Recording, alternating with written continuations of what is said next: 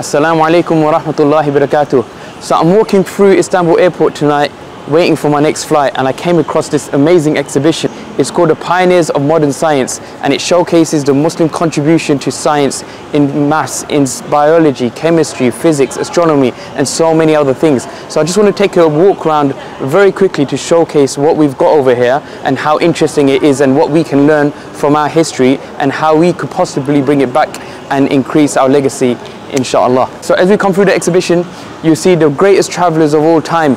These were amazing explorers. Nowadays we've got people who travel around the globe, but it's very easy. They've got technology, whereas these guys, they had to navigate themselves and they traveled far and wide to get to places that people never got to before.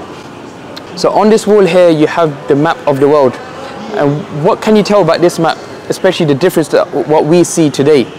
The thing is that it's upside down, but you've got to remember that the maps were drawn back in the day were done without any science, without any technology, and this was done and is very, very accurate, to the point that this was seen as a milestone in the history of geography and is known as the view of the world. This exhibition is huge. You have a lot of places to visit, lots of information from different subjects. Over here is really interesting.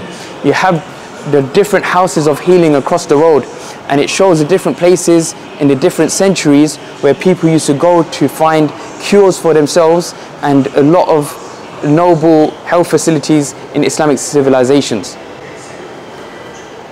So the astrolabe is something really interesting that we technically use today.